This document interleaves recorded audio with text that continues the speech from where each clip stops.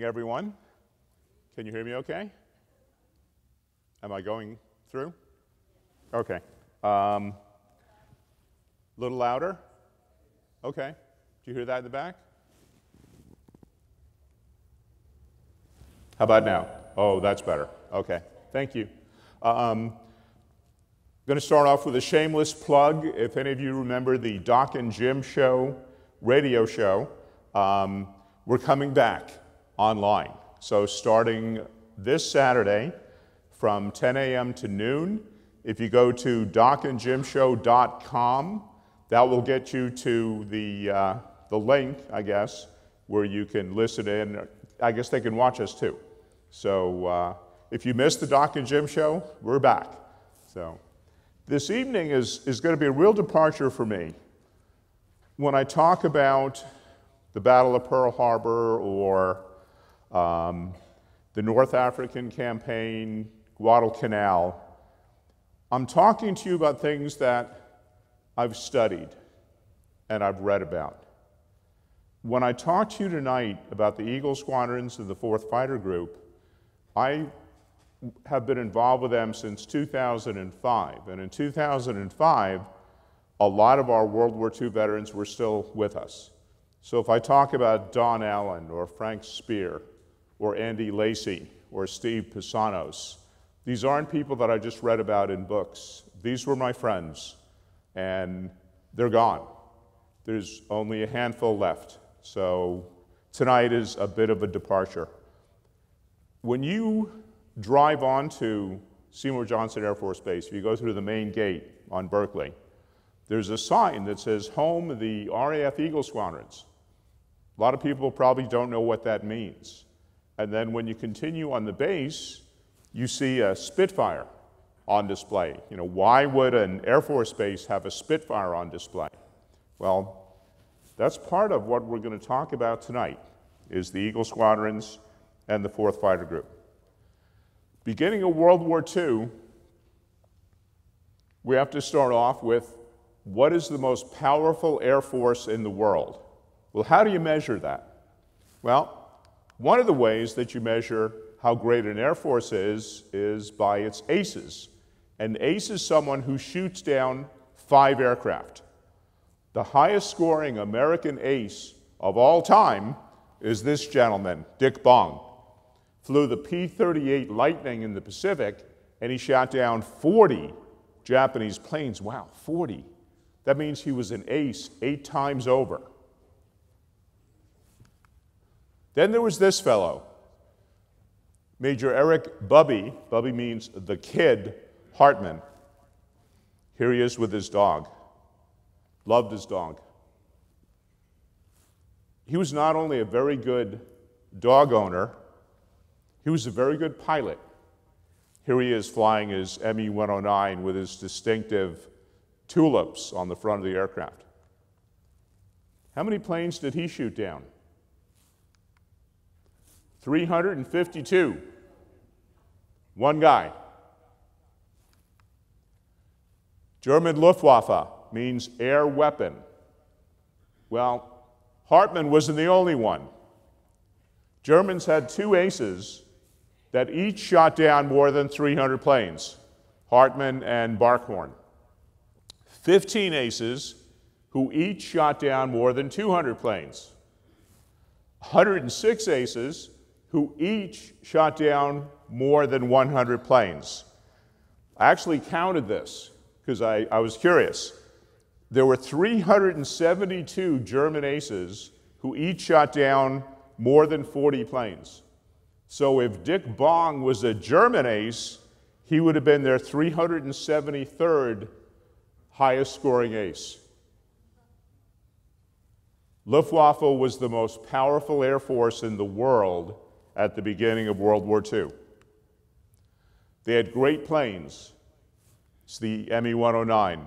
They're one of the most highly mass-produced planes in history. That's what Hartmann flew. FW-190, even better than the ME-109. ME-262, the world's first operational jet planes. So when we're fighting the Germans and we're flying P-47s and Mustangs and Lightnings, they've all got props. Germans have jets. Battle of Britain. That's where we're going to start. Now, up until now, Hitler's been pretty successful conquering Europe. But there's this pesky little thing called the English Channel between France and England. And they've got to overcome that. So he sends the Luftwaffe to take out the Royal Air Force so that Germany can invade England. What happens if England loses the Battle of Britain? Well, Germany's already aligned with Russia, so they would have effectively conquered Europe. If and when the US gets into the war, how do we get to war with Germany if we can't use England as the staging point for our armies and our Air Force? No naval war against Germany, no RAF continuing the war against Germany, no US air war against Germany, plus England is effectively out of the war against Japan. That's how important this battle is. Now I want to introduce you to three of my favorite people in the whole world. This is Shorty Keogh. How short was he? 4'10". Couldn't fly for the US Army Air Corps, the Navy. It was too short. Didn't meet the minimum height requirements. Red Tobin, he was taller than me. He was like 6'5", tall, slim. Everybody, he kind of reminded people of an American cowboy. Andy Mamedov, the Mad Russian, first generation American, parents were from Russia. All three of them were involved in aviation when World War II broke out. Shorty did barnstorming. His favorite thing was to jump out of airplanes. He did that about 500 times. Red actually flew for a small airline, and Andy flew in shows across the country. These three guys wanted to get into the war. This is before the Eagle Squadrons. First, they went to France to join the French. They got there just in time to have the Germans roll over France. So they barely got back to England, and England said, "You guys can fly?" "Sure." So these three flew in the Battle of Britain. 7 Americans in total flew for the Royal Air Force in the Battle of Britain. This is 3 out of 7. Why does Germany lose the Battle of Britain? And they did indeed lose. Luftwaffe is built to win tactical war. In other words, it's almost as if the planes are flying artillery. British radar gave the RAF the ability to concentrate their fighters so they knew when the Germans were coming, how many, and they could go up and meet them. Germany was actually winning the Battle of Britain when they were focused on bombing airfields and destroying the RAF. A British plane bombed Berlin, and Hitler was like, well, we can't allow that, so they started bombing London. Huge mistake. The Germans had continued to take out the RAF, they would have been successful. But Germany was not prepared to fight a strategic war. We'll talk about more later, but they didn't have good long-range heavy bombers, and even their fighters, when they appeared over England, which is just across the channel, they had very few minutes of fuel and very few minutes of fight before they had to return home. England is desperately short of pilots. So what are they going to do? Let's form the Eagle Squadrons and recruit American pilots, American volunteers, because we're not in the war yet. We're not even close to Pearl Harbor. So this is the concept of the Eagle Squadrons. Now, how do you become an Eagle Squadron pilot? Well, you go to Canada, and there's a committee up there, the Night Committee. You interview with them, and if they like you, they'll take you on. So Steve Pisanos, Steve grows up poor in Greece, class structure, no way he's going to be a fighter pilot. He gets a job working on a tanker. Tanker docks in Baltimore, jumps ship, goes to New York, works in a Greek restaurant and saves every dime to take flying lessons. So he hears the Royal Air Force is looking for fighter pilots. I'm in. So he goes to Canada and joins up. Kid Hofer, you can talk a lot about him. One of my favorite people in the history of the 4th Fighter Group. He goes to Canada to visit a friend. Hofer's a boxer, football player, likes to mix it up. Canadian border guard sees this strapping young American and he goes, "Ah, Yank, you're here to join the Eagle Squadrons." And Hofer looks at him and goes, "What's that?" He goes, "Ah, join the Royal Air Force. Fly Spitfire, shoot down Germans." And Hofer goes, "Where do I go?" That's how he joins. Now I'm going to skip ahead because you can't talk about Kid Hofer without talking about his dog. Oops, sorry. His dog, Duke. I'm a dog guy, so got to talk about dogs. Now, why do we have to talk about Duke? Here's one photo. This is next to the airplane. That's Kid, of course. Kid in his favorite football jersey with Duke. Beautiful dog. Here they are again. These are his victories. You put little crosses on the side of your fuselage to do that. Kid would take Duke up in the plane with him when they're flying training missions over England. He'd find another American plane and he'd fly right alongside of it. Only he would duck down in the cockpit. So the other pilot would look over and see the dog flying the plane. And it was like, damn. The Germans have taught their dogs how to fly.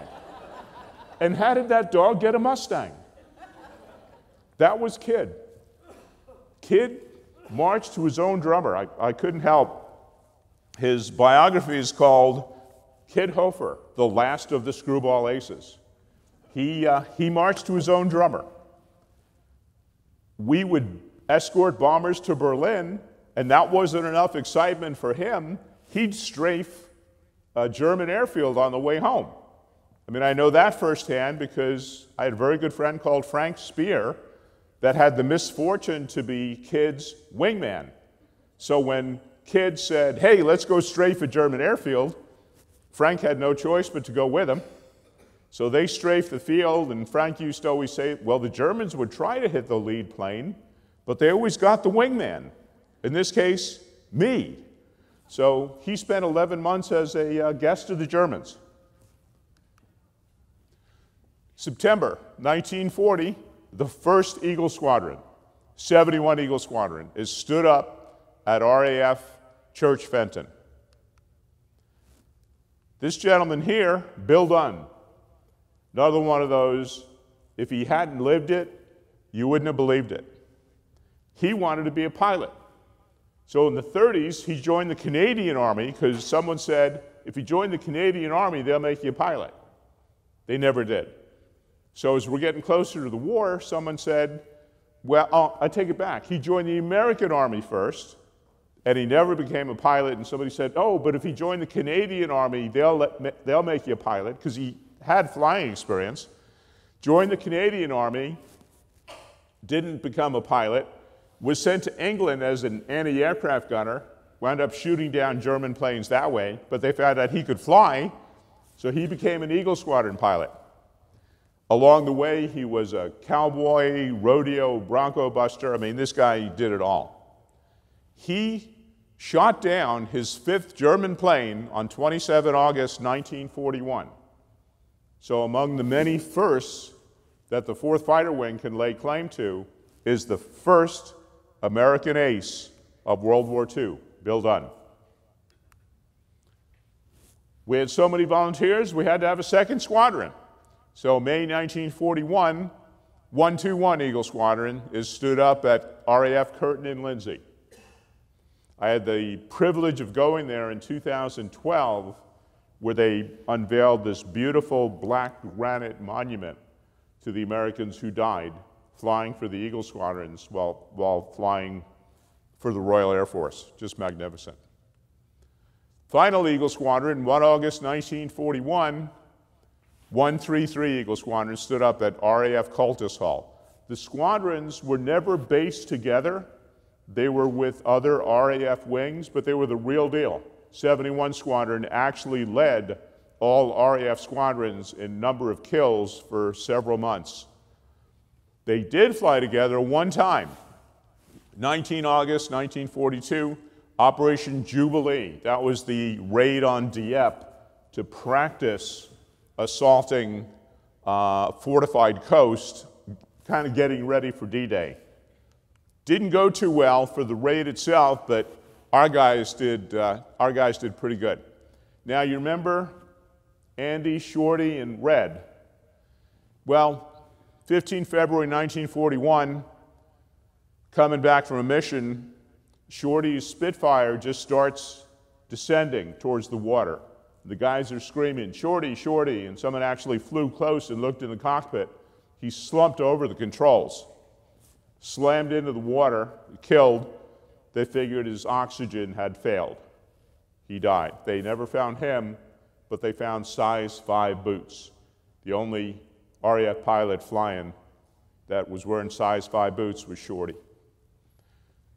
7 September 1941, Red Tobin's flight is attacked by about 100 German fighters. Tobin shot down and killed. 30 August 1941, Andy Mamedoff marries an English gal, Alice Penny Laird Craven, in Epping. His squadron buzzes the town to celebrate his wedding. Shortly thereafter, he transfers to 133 Squadron as a section leader. 8 October, they're doing maneuvers up in Northern Ireland. Tends to be a bit foggy up there, and his flight of 4 planes crashes into the side of a mountain, and he's killed. The founding fathers of the 4th Fighter Wing make it till about 2 months before Pearl Harbor, and they're gone. These are just some shots of our Eagle Squadron pilots in action. Here they are waiting to be called for a mission, explaining, "This is how I shot down the Hun."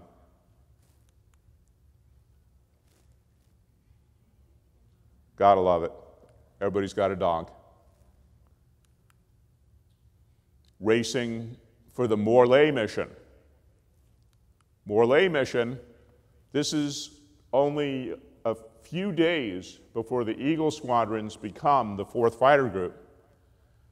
133 Squadron consists of 12 Spitfires at that time, and they go on what should be a fairly routine mission, but freakish weather, 100-mile-an-hour winds, blows them completely away from where they're supposed to be. They wind up coming down. They actually think they're over England. They're still over France. And they're destroyed by a combination of German anti-aircraft fire and German fighters. 100% casualties. The entire squadron is destroyed. 245 Americans served as Eagle Squadron pilots, and they endured a 45% casualty rate in their short 18 months of service. That's almost half. So if you volunteered to be an Eagle Squadron pilot, chances were 1 out of 2 you weren't going to make it. 29 September 1942, big ceremony. This is when the Eagle Squadrons become the 4th Fighter Group. They found other guys in the other squadrons to put in place of the 133 guys, because most of them were gone. This is the actual words. I'm going to read them to you because I think they're cool. Air Chief Marshal Douglas, Royal Air Force. This is the speech he gives at the ceremony when the Eagle Squadrons become the 4th Fighter Group. We at Fighter Command deeply regret this parting from the course of the past 18 months. We have seen the stuff of which you are made, and we could not ask for better companions with whom to see the fight through to the finish. It is with deep personal regret that I today say goodbye to you whom it has been my privilege to command. You joined us readily and of your own free will when our need was greatest. There are those of your number who are not here today, those sons of the United States who were first to give their lives for their country. We of the Royal Air Force, no less than yourselves, will always remember them with pride. The U.S. Army Air Corps, their gain is very much the Royal Air Force's loss. The loss to the Luftwaffe will no doubt continue as before. You are the vanguard of that great host of your compatriots who are now helping us to make these islands a base for which to mount that great offensive which we all desire. Goodbye, and thank you, Eagle Squadrons numbers 71, 121, and 133. And good hunting to you. Gotta love the British. 71 becomes the 334th Fighter Squadron, 121 becomes the 335th Fighter Squadron, 133 becomes the 336th Fighter Squadron. Initially, when I found this out, I thought this was the coolest thing in the whole world. The maintainers, the maintenance folks, when we were the Eagle Squadrons, were British women, the Royal Air Force Women's Auxiliary Corps. We became the 4th Fighter Group in September. Our maintainers didn't show up till December, so women are maintaining our planes. And when our maintainers showed up in December, they taught our guys how to maintain our planes. I just think that's the coolest thing in the world. After the Spitfire, which is this beautiful, sleek, nimble, maneuverable aircraft, one of the most beautiful aircraft ever created, they switched us to the Jug, the P-47 Thunderbolt. Magnificent plane, but it's the biggest one-engine, piston-driven airplane of World War II. So it's like going from a Maserati to an 18-wheeler. It was tough. It was really hard on our guys to go from the Spitfire to the P-47. 16 August 1943, just had to share this with you. Colonel Edward Anderson, who's the current 4th Fighter Group commander, this morning the pilots of the 4th Fighter Group destroyed 17 enemy aircraft, probably destroyed 2 more, damaged 4. Much of the credit for this impressive score belongs to the ground crews of this station, and this is as it should be. Too often the efforts of the men who put the planes in the air are overlooked, but the pilots know, and I know, the value of their work. To accomplish the results we achieved today means that ground crews were right in their pitching. That's good leadership.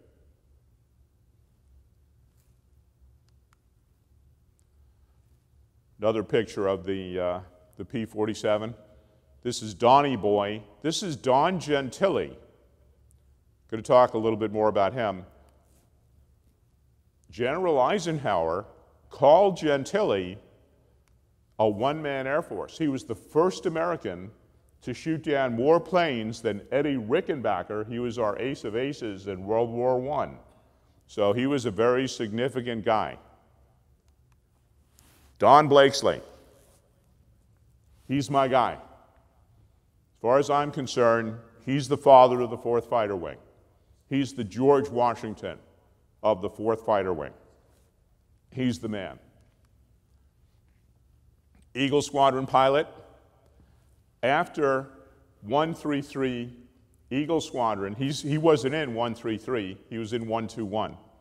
After they're destroyed, he gathers up the replacement pilots, the new guys, and takes them out on a mission that on the one hand scares the bejesus out of them, but on the other hand gives them the confidence and the courage to accept the challenge of being the new pilots of 133 Squadron.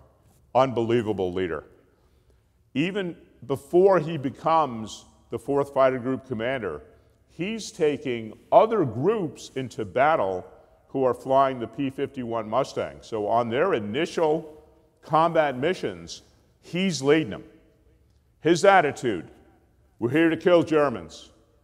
I've seen a lot of gun camera footage.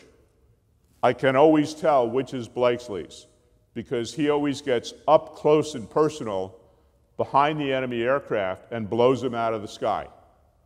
If the airplane is disintegrating into nothing, Blakesley's doing it. That was Blakesley. Shortly after Blakesley is given command of the 4th Fighter Group, January 1944, he goes to General Kepner. Kepner is in charge of fighters for the 8th Air Force.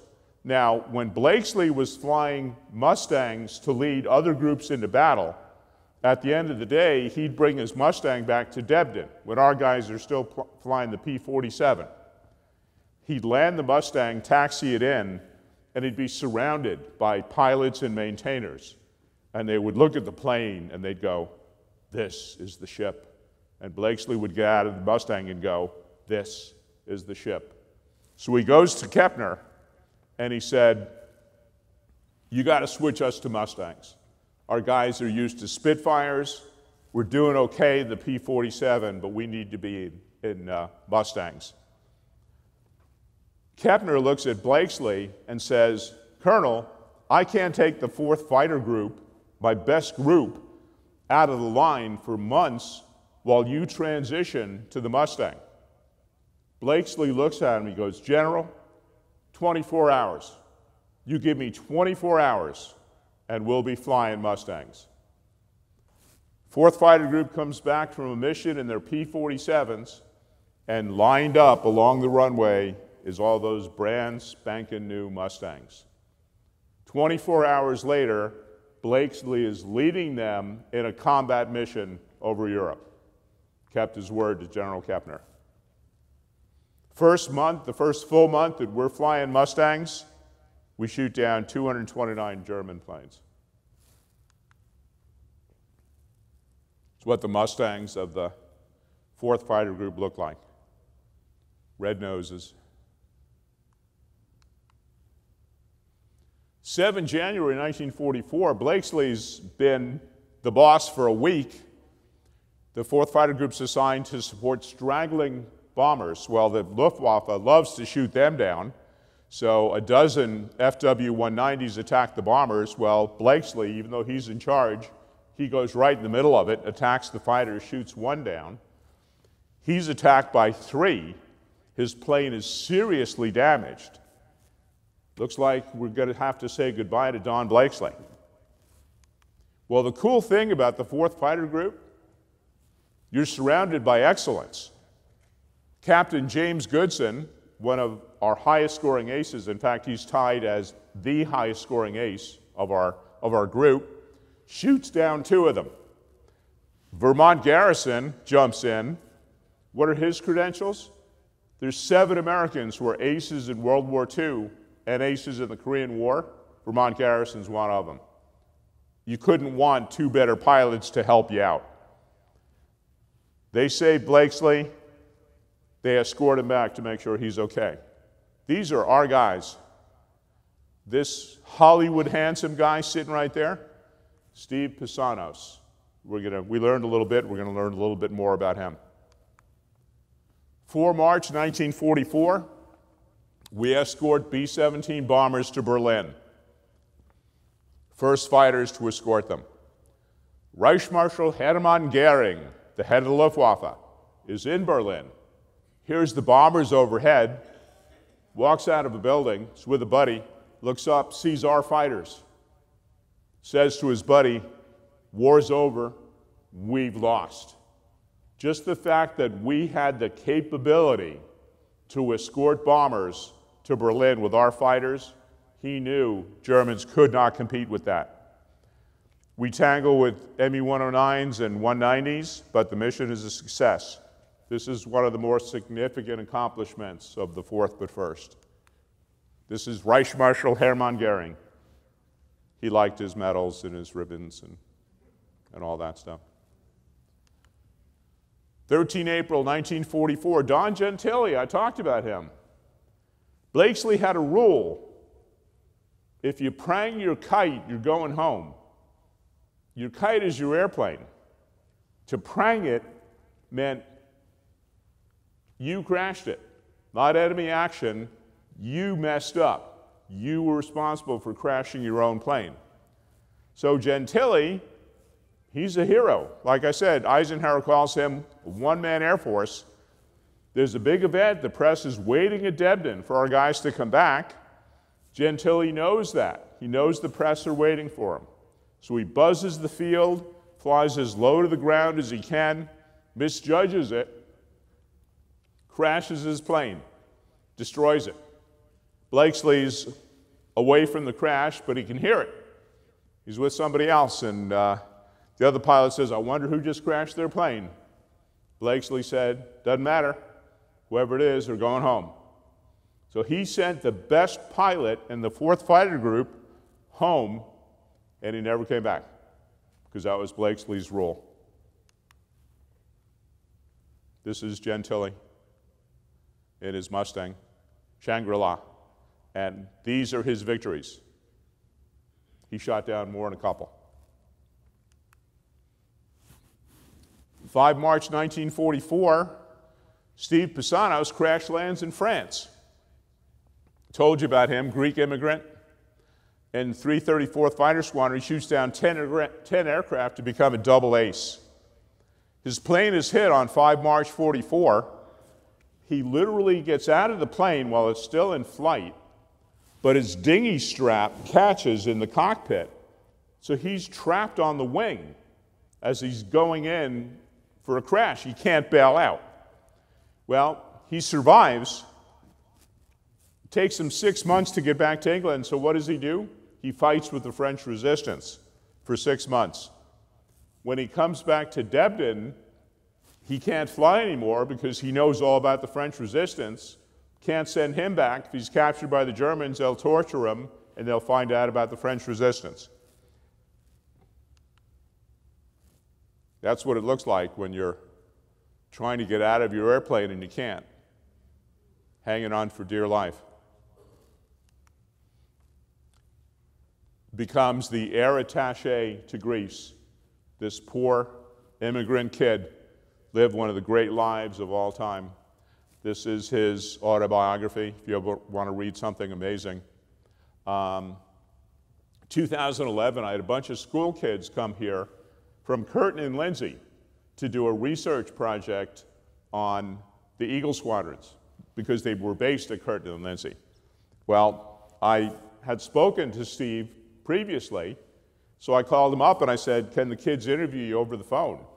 "Absolutely, that'd be great." Could not have been more charming, more helpful. Just a true American hero. D-Day.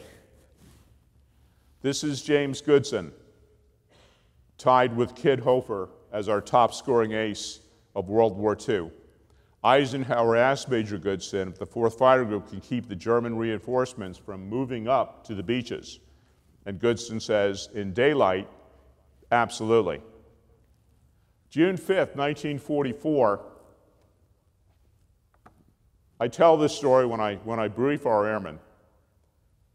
And to me, this story epitomizes what the Eagle Squadrons, the 4th Fighter Group, and today's 4th Fighter Wing are all about. If you get this story, you get this wing. June 5th, 1944, Don Blakesley calls the entire group together for a briefing.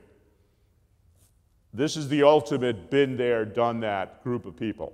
Eagle Squadron veterans, aces, we had 81 aces in World War II. Calls them all together. He says, "Gentlemen, tomorrow's D-Day, the invasion of Europe. Germans know we're coming. They don't know exactly where, they don't know exactly when, but they know we're coming. You know what's harder than invading a fortified beachhead in war? Nothing. That's why the Marines do it. But the Marines are in the Pacific, so the Army's got to do it. The Army Air Corps has got to help. Blakesley thinks the Germans have been holding back. They've got 1,000 of their best planes and their best pilots just waiting for us. They're jet planes, they're rocket planes. He thinks it's going to be a real bloodbath. So he's got everybody together and he says, "Gentlemen, we're close enough to the beaches. We're going to fly as many missions as we can. We'll do multiple missions." One of the guys there, Captain McGrattan, raises his hand. Captain McGrattan has his orders home. He's done. He says, Colonel, you got a plane for me? Blakesley looks at his maintainers. Yeah, we got a plane. McGrattan says, I'm going. Okay. So Blakesley's talking about all this and how bad it's going to be. And he pauses, he looks around the room. He says, gentlemen, if at the end of the day tomorrow we have successfully landed our armies in France and not one of us makes it back alive, that's okay. And the entire room was, yes, sir, all in, 100%. Next day, 03:30, first mission.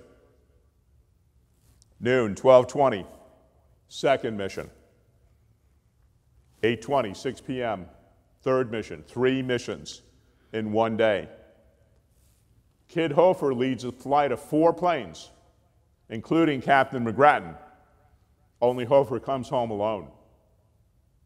He's the only one that makes it out of the 4 planes. McGrattan is killed. We lose 10 planes, 7 pilots killed, 2 POWs, 1 manages to get away. Last one in, Don Blakesley, of course, pulls into his landing spot, landing gear collapses. 01:30 on 7 June, they finally get to go to bed. The D-Day landings are successful. Of course, we know who that is. That's Eisenhower. This is an older photo. I cheated a little bit. This is Don Blakesley. That's Gentili. Gentili wasn't around anymore because he pranged his kite. That's who this wing is. Doesn't matter if it's the Germans, Koreans, Chinese, Russians, Vietnamese.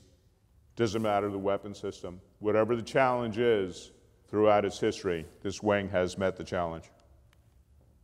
Shortly after D-Day, the wing flies the Russian shuttle mission. This is Don Blakesley. Took him 16 maps to find his way from England to Russia. And he's saying to the Russians, see, I got here within 5 minutes of when I said I would. That's Blakesley. What was the Russian shuttle mission? Well, 48 of our pilots escort B-17s to targets in Germany, but instead of turning back and going back to England, they kept going east, landed in Russia, 7.5 hours. Then they went and bombed oil refineries in Romania on the way to Italy, landed in Italy. Then they went back to England bombing U-boat pens in France. One of our mechanics bails out of a B-17, spends a month fighting with guerrillas. Total mission, 6,000 miles, 10 countries, 29 hours of flying, 10 enemy planes destroyed, 7 planes lost. This is strategy. This isn't tactics. This is strategic. Showing the Germans, showing the Russians what we're capable of doing. Kid Hofer, the last of the screwball aces. Kid is flying a spare Mustang on this mission. On the way home, he's deciding he's not having enough fun. He goes and strafes a Hungarian-German airfield. He gets shot down, he gets killed. The personnel back at Debden knew the second Hofer died because Duke started howling right at that moment. For decades, people thought that the greatest pilot in the 4th Fighter Wing had to be killed by the greatest pilot for the Third Reich. So for 50 years, people thought he got shot down by Eric Hartmann, but he wasn't. He was shot down by ground fire. Winds up being tied with Goodson, 29 kills, as the highest scoring ace for the 4th Fighter Group.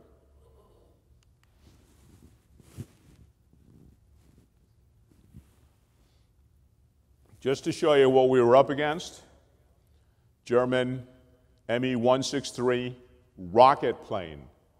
They would park these at the factories because when they lit the engine, they would go straight up, shoot down as many bombers as they can until they run out of fuel, and then they would glide back to Earth. Here's another view. Showed that because our guys shot these down. We're flying props, we're shooting down jet planes and rocket planes. November 1944, so many of the great pilots are being shot down. Blakesley's grounded because they don't want him to fall into the German hands. Comes back from a particularly long and tough mission. He's the last man back in. Blakesley is so exhausted, he doesn't put his landing gear down. So he barrels in without landing gear.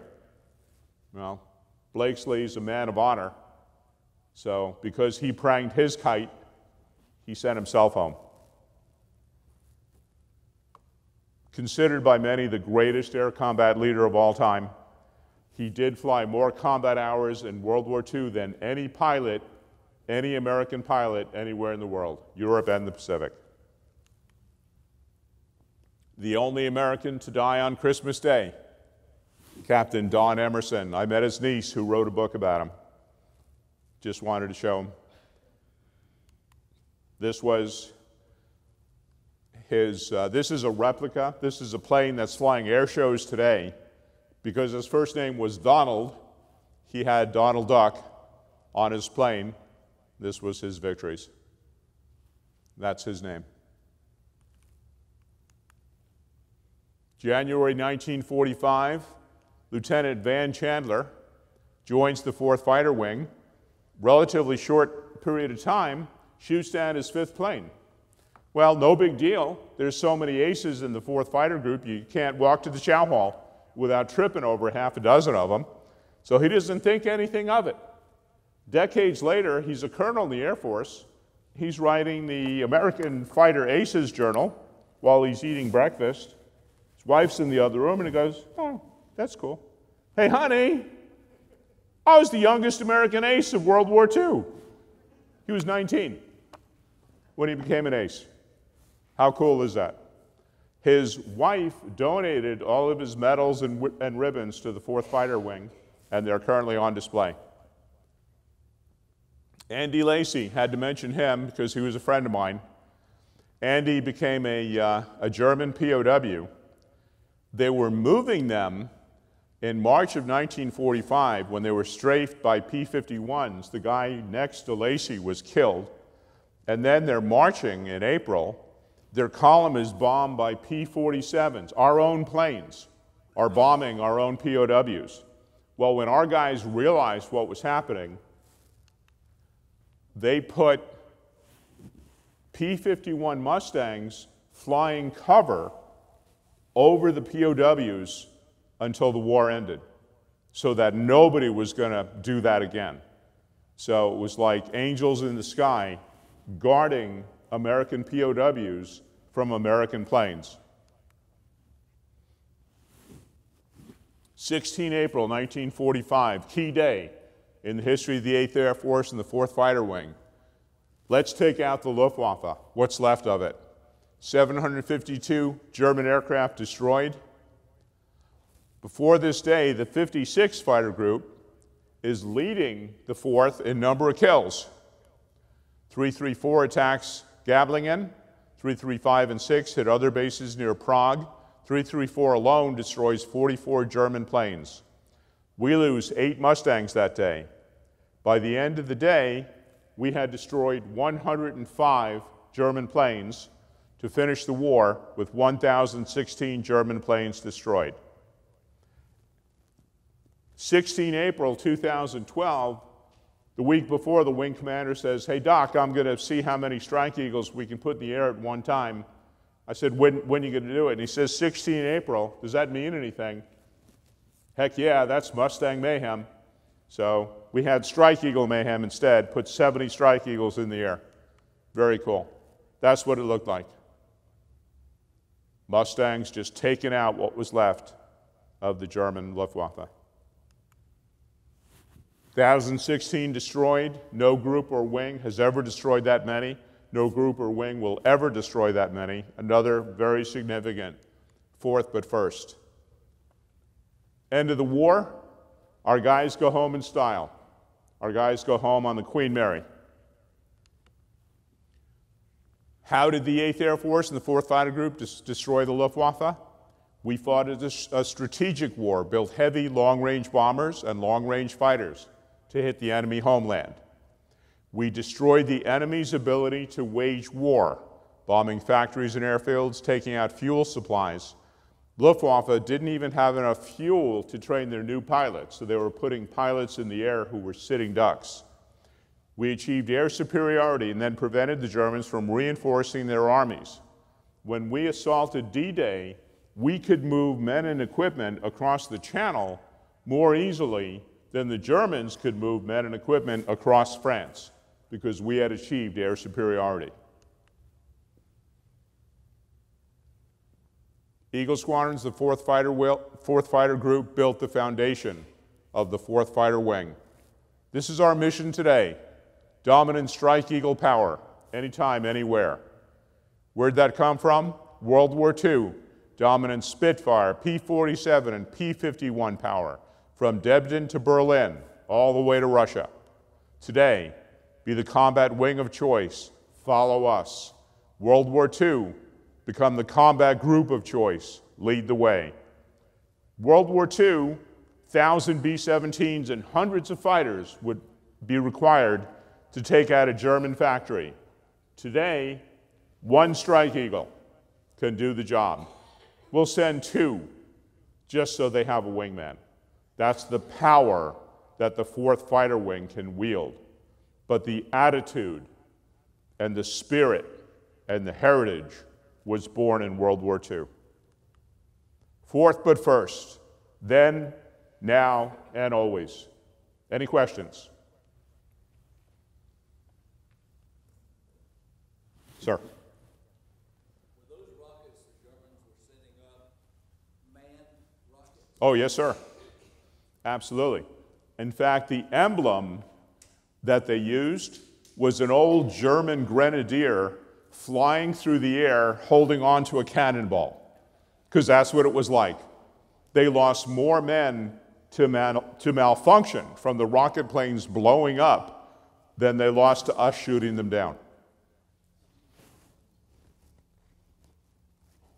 Sir. Their duration was 15 minutes from launch to landing. Amazing. Absolutely amazing. And they would go straight up, so they would be at altitude with the B-17s in seconds. Absolutely amazing. And think about it. When you look at the Luftwaffe and how good they were, how good their pilots were, how extraordinary their aircraft were, we shot them out of the sky. They were something, but we were better. Anybody else? Thank you so much for coming. Like I said, this was a departure from our normal lecture about a single battle, but nothing I like more than talking about the greatest fighter wing in the history of the universe. I hope those of you who are here from the 4th, I hope you have a greater understanding and appreciation for who we are and where we came from. And everyone else, when you interact with our airmen, hope you have a greater appreciation for how extraordinary they are and the history that they represent. That's another thing. When I brief our airmen, I have briefed, or I've been with our World War II airmen, our Korean War airmen, our Vietnam War. I am just as proud to be in a room full of our guys and gals from today as anyone who has ever served. When you think of how extraordinary our young men and women are who serve today, and they are, Winston Churchill called the pilots who won the Battle of Britain the few. Never has so much been owed by so many to so few. Well, less than 1% of Americans are in uniform today, so each and every soldier, airman, Marine, sailor they are the few, and we should all be indebted to them for their sacrifice and their dedication. Thank you so much.